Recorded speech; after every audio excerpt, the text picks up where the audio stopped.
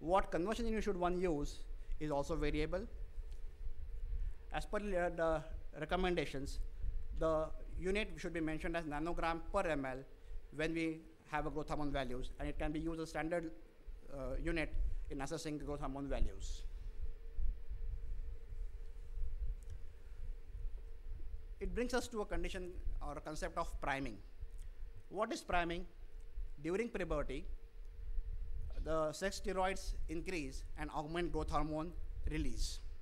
So when we suspect a child who has growth hormone deficiency, giving sex steroids a few days prior to testing will increase the growth hormone response and help us to differentiate a condition which is physiological from a growth hormone deficient condition.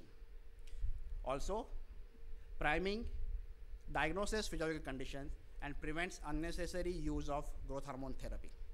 Whom should you prime? All the children in peri-pubertal age group, or patients who have bone age more than 10 years should be primed before doing a growth hormone stimulation test. How should priming be done? In boys, priming is done by giving injection of testosterone, 100 milligrams 3 days prior to testing, or one can use oral ethyl estradiol in the dose of 20 micrograms 3 days prior to testing. Testo ultimately gets converted to ethyl estradiol, and hence we can use ethyl estradiol as a priming agent in males as well. For girls, we use ethyl estradiol at the dose of 50 to 100 micrograms 3 days prior to priming. This is an example of a patient who was referred to us with growth hormone deficiency. The lab reports done outside showed a value of less than 3 nanograms per ml. The patient did not meet the clinical criteria oxologically, and hence we did a repeat growth hormone stimulation test after priming, and the results were like this. The values were much above 10, and this patient did not have growth hormone deficiency. So priming does help us to diagnose a growth hormone deficient condition from a physiological variation. This is how one would approach a patient with growth hormone stimulation test. If you do a growth hormone stimulation test which are normal, the patient either is normal or has neurosecretory dysfunction. What does this mean? This means that the patient has low levels of growth hormone in the body, low amplitude and low frequency of release, but if we do a stimulation test, the levels come as normal. So these patients ultimately will need growth hormone therapy when we are managing them. So these patients have to be followed up regularly. So the stimulation tests are normal. The patient is either normal or has neurosecretory dysfunction and needs close follow-up. If the patient shows poor response to a test, 1 or 2 depending upon the clinical judgment, he has growth hormone deficiency. Now it could be a isolated deficiency or MPHD, which requires confirmation by doing a CT or MRI, and if possible, one can do a molecular genetic testing.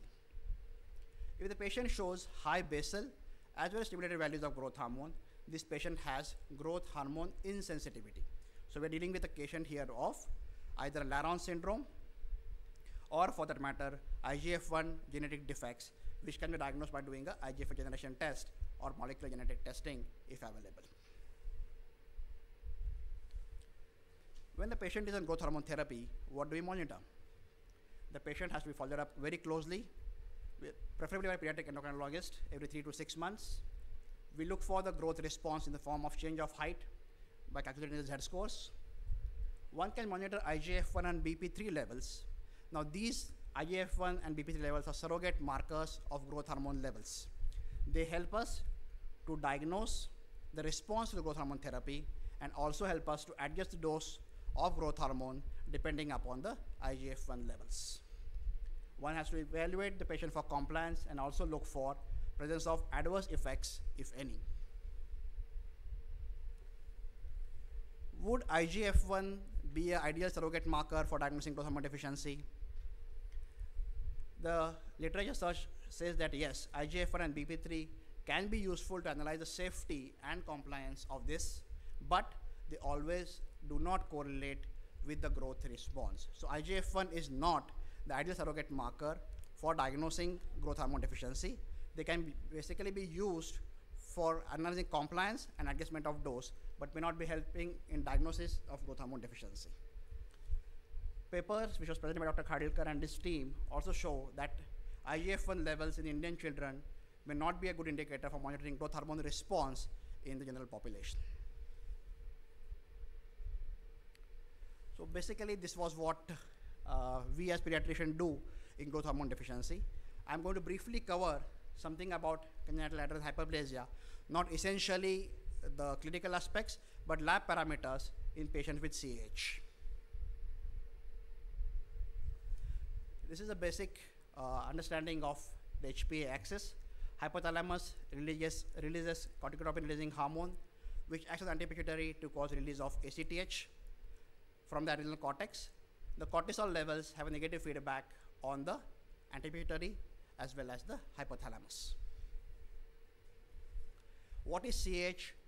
It is basically, there are a lot of types, but basically it is produced because of partial or total loss of function of 21 hydroxylase deficiency or CYP21A gene, which causes loss of negative feedback by the cortisol levels on the adrenals.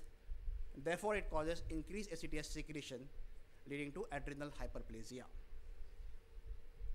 A standard slide to show the steroid biogenetic pathway. Cholesterol gets converted to aldosterone, cortisol, and testosterone through a lot of intermediate metabolites.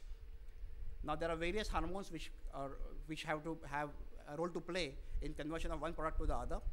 If there is deficiency of them, the commonest being 21 hydroxy deficiency, then cortisol or 11-dehydroxycortisol is not formed, and here aldosterone is not formed, but it causes increase in the 17-OHP levels.